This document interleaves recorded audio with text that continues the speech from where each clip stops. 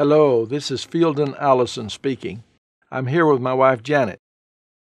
We've served as missionaries in Africa, mostly East Africa, since 1972. During many of those years, we have done much teaching on marriage and family. We're discussing questions that many people ask us when we're teaching. What is our question for this session, Janet? The question that we want to look at for a few minutes is a question we often ask in our seminars. How does a wife show respect to her husband? That is a very important question. The Bible tells us in Ephesians chapter 5, verses 22 through 24, that the wife is to be in subjection to her husband. Verse 23 says that the husband is the head of the wife. So it's obvious that God expects a wife to be respectful to her husband. If we look in the book of Genesis, after the fall into sin, God tells Eve in chapter 3, verse 16, that her desire will be to her husband and that he will rule over her. If the wife is under the authority of the husband, she should show honor and respect to him at all times. This is obviously an underlying principle in the relationship between a husband and his wife. However, this question of showing respect has a very cultural element to it. In Uganda and some other countries, a woman may be expected to approach a man on her knees. However, they also understand that other cultures don't have this practice. That reminds me of a verse in the Bible that tells how Sarah honored her husband Abraham. In 1 Peter chapter 3 and verse 6, we read that Sarah obeyed Abraham, calling him Lord. That was a way in that particular culture that women showed respect to their husbands. However, there aren't many cultures in Africa, I think, that continue that practice these days. So what you mean by having a cultural element is that a wife needs to find a culturally appropriate way of showing respect to her husband. Exactly. You know, I doubt that you would even find many Jewish families who observe this custom today of calling the husband Lord. Abraham and Sarah were the ancestors of the Jews. Even one particular culture will change its way of showing respect from one generation to another. Cultures do have a tendency to change over time. As the new generation grows up, they may learn new things and desire to do things differently from the way their parents did. It's important that the older generation give the young generation the freedom to develop their own style and refrain from judging them too harshly. The point that I see in the scripture about Sarah and Abraham, where we see Sarah calling her husband Lord, is that a wife must address her husband in a respectful manner. In the first place, where we lived in Kenya, I noticed that the wives never called their husbands by their names. They always referred to them as the father of so-and-so, then named their oldest children, or sometimes even just as the father of the children. When I asked them why they do this instead of calling their names, they replied, "Oh, no, we can never call our husbands by their names. That would be very disrespectful, especially in the presence of other people." I then asked them, "What about when the two of you are alone together?" And they told me, "We can call them by their names these days when we're by ourselves." We can see then that not only is this matter of showing respect changing through the years with each new generation, it is also governed by whether or not they are in the presence of other people. I have had Ugandan men tell me that they don't expect their wives to kneel in front of them even when serving them food, when they are alone or just with their children. It is mostly something that they do in front of their relatives because it's expected. It is very important that a woman honor her husband in front of other people. Not to do so would be a shameful thing for her and for her husband. However, she also needs to understand that her husband needs to feel respected even in the privacy of their home. It is an important need of a man to feel that his wife genuinely respects him, and that it's not just a show that she puts on for the benefit of the relatives. We referred to the scripture earlier in Ephesians chapter 5, verses 22 through 24. In this passage, Paul teaches that wives are to be submissive to their husbands. This is one way that a woman shows respect. She defers to him as the head of the home. The husband is the one who has the authority to make final decisions for the family. The wife is to honor that position and be willing to follow his lead. Something that I find interesting is that in recent years, studies have been done among happily married couples to see what the most important need of both the husband and the wife is. What the researchers learned was that the primary need of the husband is to be respected by his wife.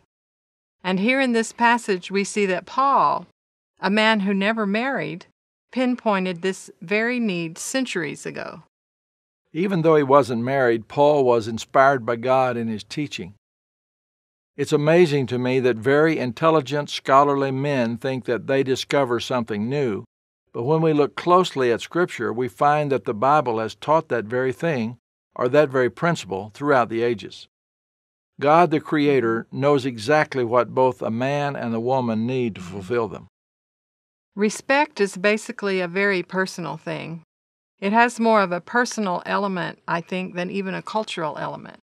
One man may feel respected when his wife does a certain thing, but another man may not feel respected at all by that behavior, and it may even be annoying to him. Even within one culture, the desires or feelings of different men might vary on this issue.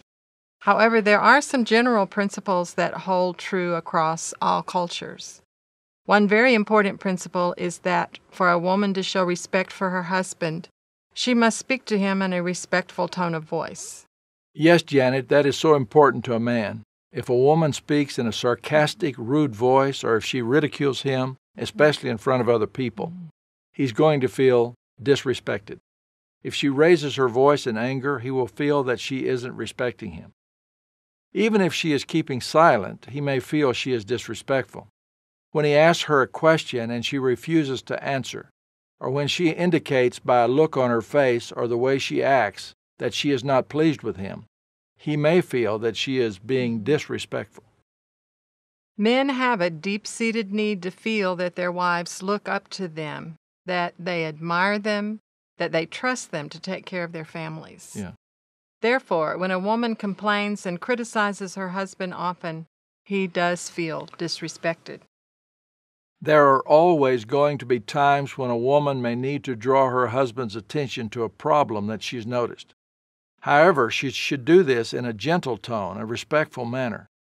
A man knows that he is going to make a mistake now and then. No one is perfect, and a husband and wife need to discuss things that irritate them. I want to know when I'm not pleasing you, Janet, but there is a way you can do that can be very disrespectful. Actually, respect has more to do with a person's attitude than one's specific actions or words. If I truly have a respectful attitude towards you, it will be obvious in the way I behave in your presence and in the way I speak to you. Or we could say one needs to have a respectful frame of mind. If I have a respectful frame of mind, my behavior will show it. You know, some girls grow up in an environment where respect is modeled for them daily by their mothers and their aunts. So it is very easy for them to have a respectful attitude. It comes naturally for them. But some girls grow up in a home where the mother or an aunt do not show respect for her husband. Then I think it may be very difficult for those girls to cultivate respect. Yes, that's very true. When respect has not been modeled in the home, a woman will have to make an extra effort to cultivate it. She needs to remember that her husband is a trustworthy man, strong and dependable. She should focus on the aspects of her husband that are positive. When she begins to doubt these things or to focus on his weaknesses, then she loses respect for her husband. Of course, any man has some faults, but a woman needs to focus on his strengths and to express appreciation for those things she likes about him. That is a very important word, Janet, appreciation. I'm a man who needs to have words of affirmation and encouragement often. When you criticize me, even for something small, I get discouraged and may get moody. And I may stay in a bad mood for a long time, which isn't good for either one of us. However, when you say things or show me in other ways that you appreciate me, then I feel uplifted and respected. In fact, when you praise me for some quality that you see in me that you like, then I make even more of an effort to be like that or to do the things that make you happy. That's absolutely right. Even as a school teacher, I've seen that when a teacher or a parent continually ridicules or criticizes a child, he is not likely to improve his performance. He learns to believe that he is stupid because he has been told that so many times by a parent or a teacher. However, no matter how poorly a child is performing, if the teacher or the parent finds something to praise him for, he will strive hard to do better in order to please that teacher or that parent and get more praise. I've seen this over and over again in school, even with very slow learners or handicapped children. Well, what's true for children is also true for adults. Everyone likes to be praised. It feels good, and it makes us feel better about ourselves. Whether in the home or in school, in a church or in a community, we need to learn to show more appreciation for one another. You are so right. I need to tell you more often when you do something that I like, when you make me proud, when you make me happy. This not only shows you respect, but it will also ensure that you will continue to do those things that make me proud and happy. Then we're both winners. Yeah. I would be a winner because my wife is giving me the respect that I so much desire and need, and you would be a winner because I would be doing the things that you like more often. It's a kind of a vicious circle or a positive feedback cycle. As you show appreciation, I do more of the things you like. Then you express more appreciation, and I do more of what you like, etc., etc. However, what happens when I disappoint you? What can you do when I don't do the things that you expect me to do as your husband? Can a wife still show respect when her husband refuses or is unable to do what is expected?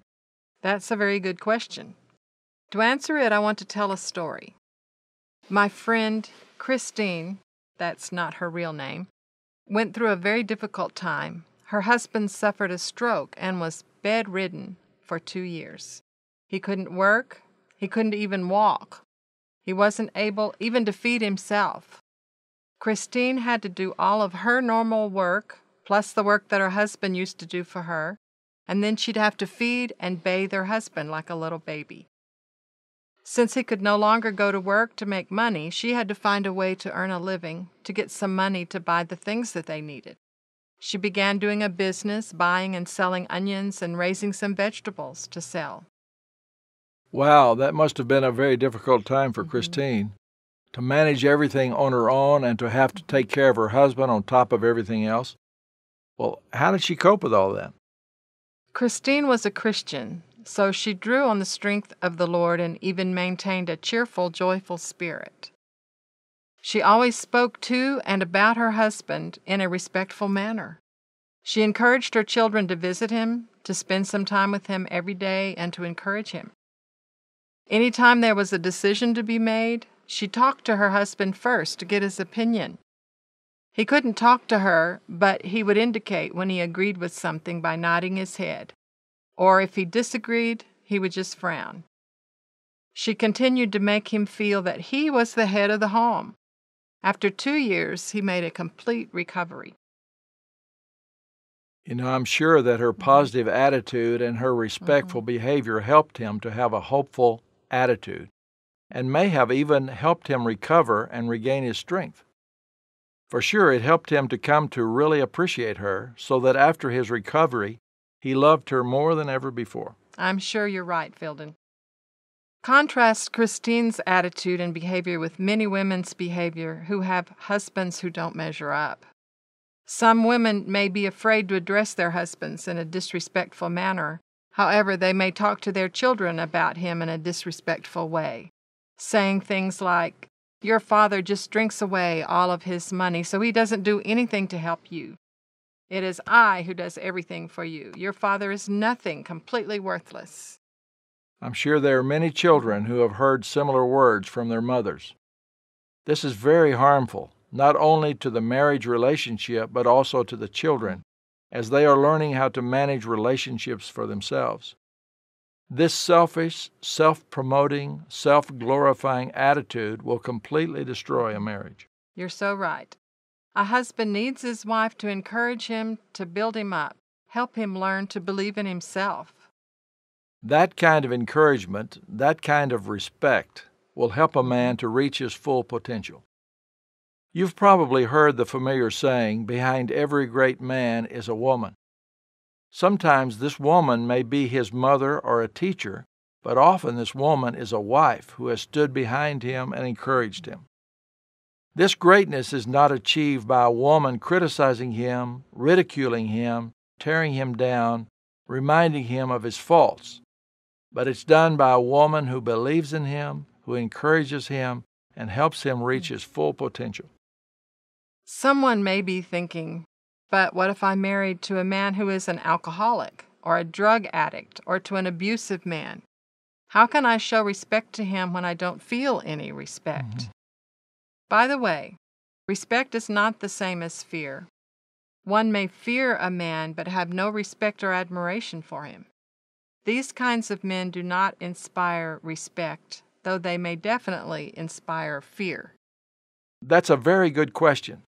When a husband is actually doing things that are harmful for the family, how can a wife genuinely have respect for him?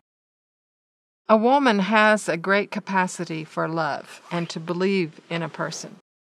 Even if her husband is an alcoholic or abusive, she should try to find some aspect of his character that she can truly admire and appreciate. Perhaps he loves his children and spends time with them. Perhaps he is a generous person. Perhaps he is a good farmer or a good teacher or a good singer. The wife should encourage him in these areas, really show appreciation for these characteristics, and see if it makes a difference in his behavior. I think that's a very good strategy, and I would encourage a wife to try that first. If she hasn't done the things we've talked about and shown him respect in every way that she can, then she should not take a further step. However, to a woman who has tried to show respect in every way she can, truly humbled herself, but she finds he is still destroying the family through alcohol, drugs, abusive behavior, even sexual addictions, then there is a way she can remedy the situation. She'll need to be very strong, but she may need to inform him that she is leaving him and taking the children with her in order to protect them and herself from his abusive behavior. Yes, Fielden, that is a step that sometimes has to be taken for the safety of the family. However, even then, she knows in her heart that she has tried her best to love and respect him. And when she reaches the point of having to separate, even then, she must do it in a respectful manner. She doesn't yell at him and abuse him. Instead, she politely tells him, "I'm going to leave with the children now in order to save our family because your behavior is harmful to all of us, even to yourself. When you get the help you need to overcome your problem, we'll come back." Yes, sometimes, though rarely, that is a step that needs to be taken. There are government social services that can help a woman in that situation. However, most marriages, I think, are struggling with being respectful to one another day in and day out. That's true. But as we near the end of our discussion, I want to point out that showing respect for a husband doesn't mean that the wife is to keep silent. Although there are times when a wife needs to learn to keep quiet, at least for the moment, she should also feel free to give her opinions and express her feelings. Absolutely. The wife is a valuable member of the marriage and has many good things to contribute in the relationship. She should not only be allowed, but she should be encouraged to speak her mind. But she must always do this in a respectful manner. The husband will value her thoughts and want to hear more from her if she learns to speak in a respectful manner to him at all times. You're so right. I think what both the wife and the husband need to understand is that they are not competitors. They are on the same side. That's right, yeah. When they work together in mutual respect, solving any problems together as teammates, they will have a successful marriage. Definitely. That will go a long way to helping them succeed. We've come to the end of our discussion. If something we've said or left out brings a question to your mind, you can send us any question you have to aimfradio@gmail.com, and we'll try to answer them by replying to your email message. We welcome questions or additional thoughts. Thank you so much for listening.